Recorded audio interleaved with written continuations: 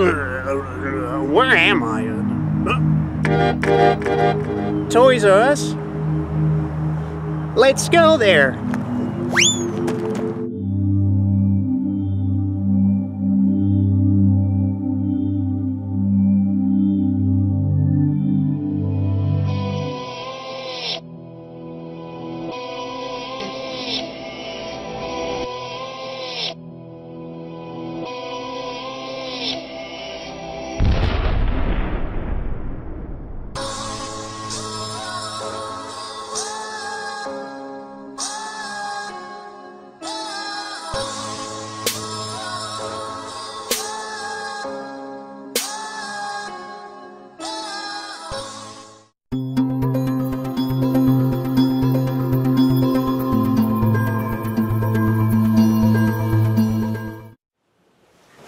Hello everyone, Mr. Daydream here. Welcome to the show. Toys R Us is gone. As a kid, it was one of my favorite stores of all time. Granted, I didn't really go there that much when I became older, but it still played a huge part of my childhood that I just can't help but feel upset to see it go away. Now, it is important to note that Toys R Us is not completely gone as of making this video. It's still around in countries such as Canada, but in the US, not anymore. So I decided to make this video as a tribute to Toys R Us, talk about the memories I've had with it, as well as express my thoughts on its closure. Let's begin.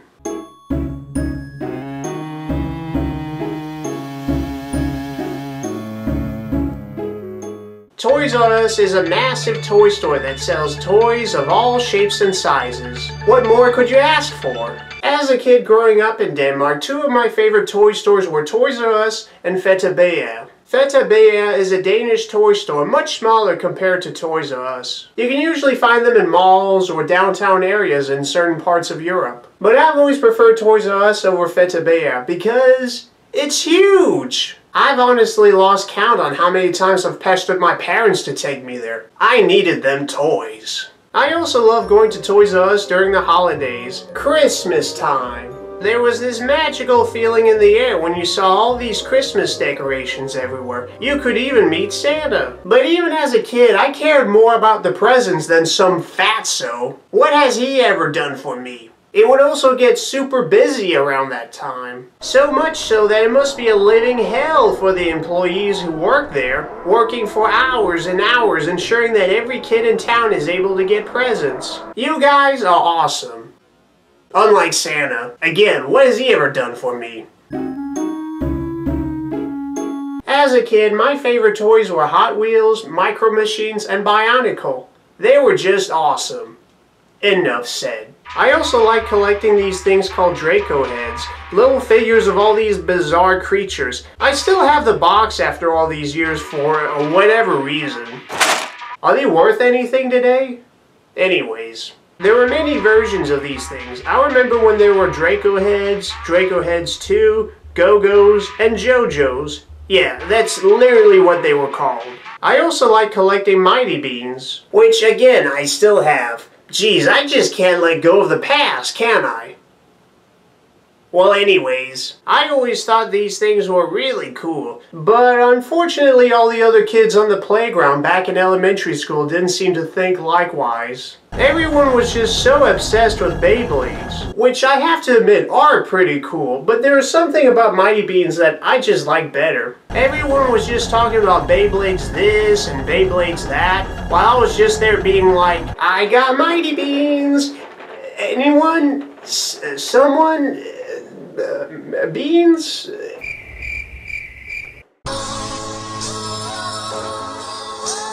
Yeah, I was that one awkward kid that wasn't like anyone else. And judging by my appearance, does that really surprise you? By the way, does anyone remember Action Man? Well, whatever.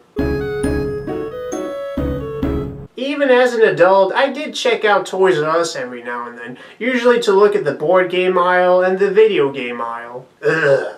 I even remember checking there more frequently around 2015 for those stupid retail exclusive amiibos. This was during the dark ages of amiibos. There were so many of them that were extremely rare and really hard to find, unless you wanted 10 frickin' Mario amiibos. It didn't help that in the US, somebody made the boneheaded decision to make some of these amiibos retail exclusive. So rather than stock up on current amiibos, Nintendo decided to release new amiibos.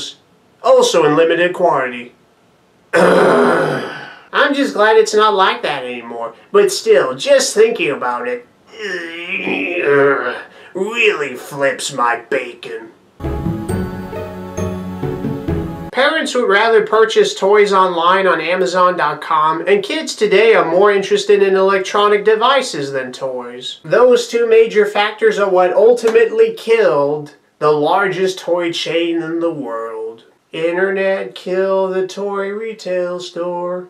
Internet killed the toy retail store. But even with all that said, the company still exists today, as of making this video. There was even talks of a Toys R Us reboot. But even if that goes through, would it still gain an edge today? Especially with things like Amazon.com and major retailers such as Target and Walmart also selling toys? Are toy stores facing the same fate as video rental stores? I would love to see Toys R Us still be relevant in some way, but I just don't know if that's gonna work.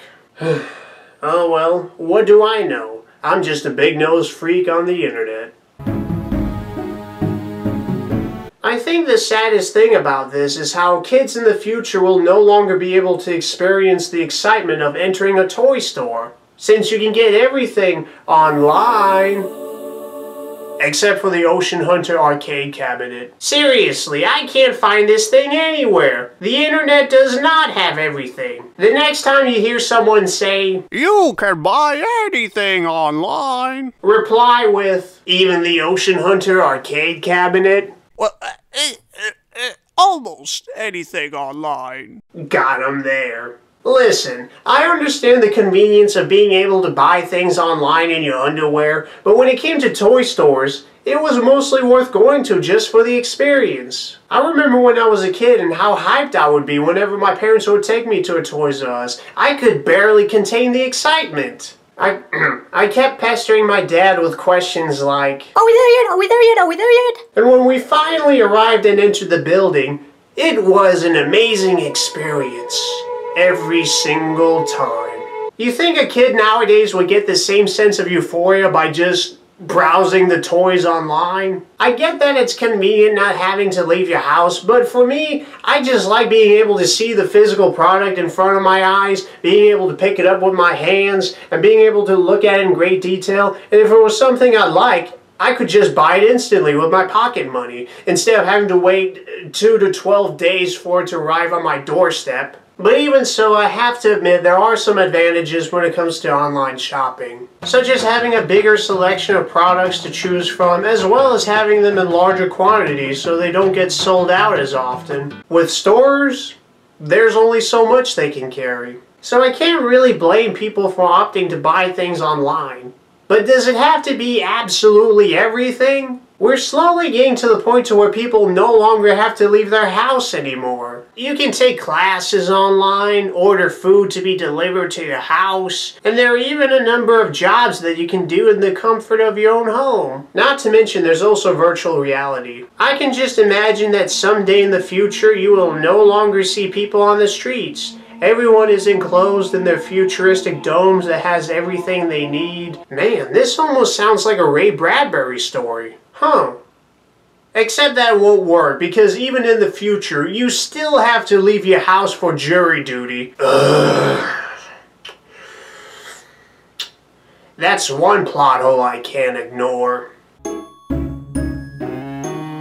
Even with Toys R Us gone, toy stores themselves are not dead. You can still find them in malls and in downtown areas. And of course, you have the toy department in major retailers such as Target and Walmart. But the thing that really separates Toys R Us from everything else is the fact that it's a massive store that sells nothing but toys. It's a paradise for kids. Now with something like that gone, it's very unlikely for kids in the future to be able to experience something as amazing as going to a large toy store. They might get similar experiences from smaller toy stores and aisles, but it's not the same. You know what I would love to see? Duncan's toy chest from Home Alone 2 being made into reality. As a kid, that toy store was the most amazing thing I've ever seen in my life.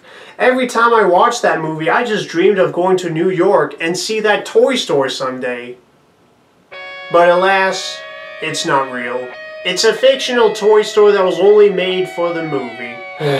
Sucks, doesn't it? So anyways, this has been my video on Toys R Us. I will miss it. It's gone, but not forgotten. It's amazing how a company that's been around for over 70 years is now seeing its end. All because of online shopping. You can buy anything on the internet, except for the Ocean Hunter arcade cabinet. So thank you very much for attending today, and I hope to see you again. And remember, the internet does not sell everything. So please, grab a ticket and join me next time. Admission is free. Take care and have a nice day.